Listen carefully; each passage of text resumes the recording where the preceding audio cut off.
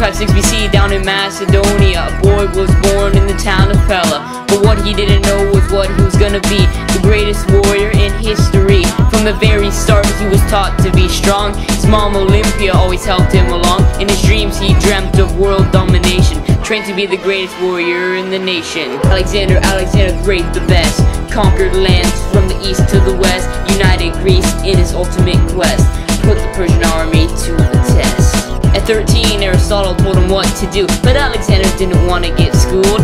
But he learned things that would help him rule, reading, writing, and philosophy too.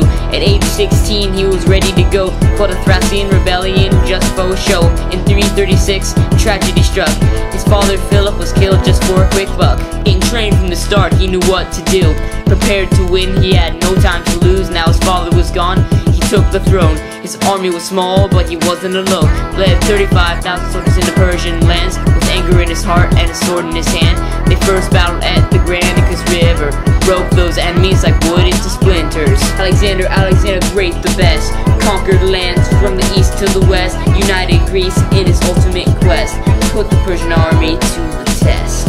Beat 500,000 live the breeze, went south of Tyre and started a siege, liberated Egypt from Persian rule, beat him at Mela like downright nukes. At home, but they kept on chugging like Rocky on road, burned some palaces down to the ground, Indian monarchs all running around. When he finally went home, he was a great king, 20 inch rims on his chariots and his hands on lots of bling, but he wasn't happy, that was for sure.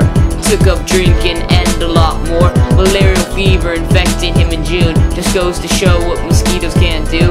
Just 32 years and 8 months old, Alexander froze up like the Arctic zone.